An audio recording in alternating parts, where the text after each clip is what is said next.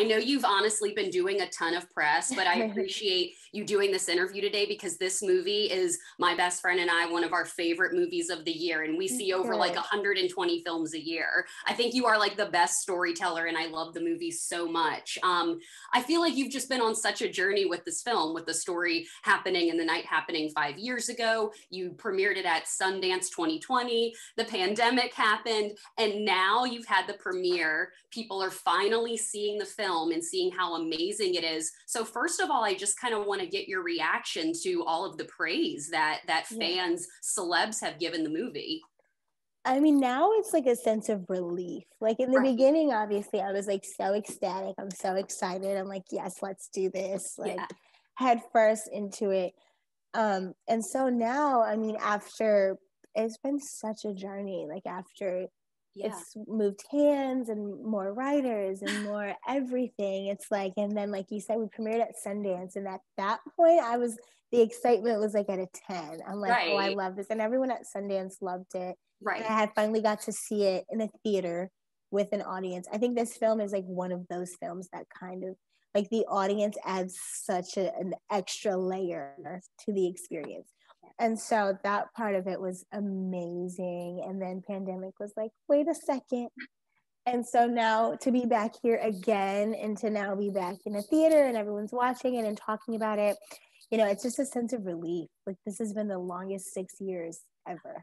Yeah, I love, well, first of all, I love A24, and I've gotten several things from their shop. I ordered 2 copies of your book that I'm waiting for it to come in. What was that like? I saw it on your Instagram opening up the book for the first time and seeing it. What was that experience like? Because that must have been like a new thing too.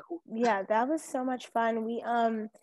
I worked really close with everyone with the book. I think that's what kind of legitimizes things for people. Like I think when things are in print form, when they can touch it, it's like, okay, it's a story. Yeah. So I liked that we were able to do that. I was on board the second that the idea came up. I was like, of course, because it's really cool to have your words in like such a pretty book form. Yeah. And I worked with everyone really closely. I mean, you know, like purple's my favorite color. So I'm like, it has to be purple. Like we have, you know, all those cute little details. And then it's like the first of its kind too, because they're like, even I wrote the footnotes. So even the footnotes are really authentic and true to my experience. And then how they have so within the book, there's a retweet and a heart, like it's like literal tweets printed on a page.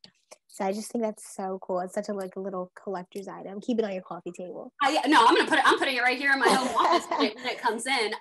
Well, I got a chance to speak with Taylour last year for her other film, Boogie, and Riley Keough is one of my favorite actresses. I've loved her ever since The Girlfriend Experience. I'm honestly just curious for you what your conversations were like with Riley in order for her to play Stephanie, because she obviously had your story and your experience. What were those conversations like? Because her performance, I mean, both Taylour and Riley are incredible, and I love those ladies. But with Riley, what were those conversations like? It's actually crazy because it was Taylour and I who got extremely close after. Like she asked my blessing, and we got so close, which would make sense, right? Of course, yes. So we became extremely close. But with Riley, we didn't even meet until Sundance. Like I had knew nothing, so I was pleasantly surprised. Her inspiration, it was all what I wrote, obviously, and this is based off a real person. So Janixa definitely asked me, like, how did this girl act? How did she behave? And just like that, okay, it was just like that. But that was all Janixa. Like, I think Janixa just told her, like, just go for it. Like, we're gonna just take it there, and you know, I just have full faith in them. And I know she had like a dialect coach. They went out to Compton. They had a good time. Like Janixa, yes, no, the direction of the movie is fantastic. Janixa did an amazing job.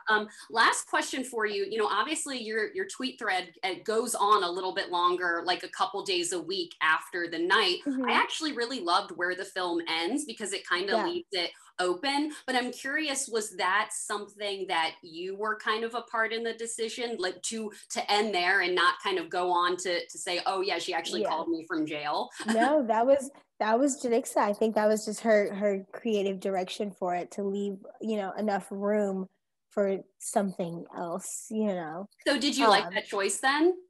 I did. Yeah. I did like it because I mean, a lot more did happen after. So, yeah, it was perfect. Yeah. Well, Zola, thank you so much for your time today. I honestly really appreciate you jumping on and hopping on here. You looked so gorgeous at the premiere. I love how I saw Dave Franco was there, Jodie Turner-Smith, who I'm obsessed with. Love her. Yes, yeah, I'm obsessed with her. I love Queen and Slim. Well, thank you so much. I can't wait to talk about this movie on my station this weekend, and for fans to finally see it in theaters, like you said, like it was intended. Congratulations. I'm like so happy for all your success. Thank you so much. Thank you.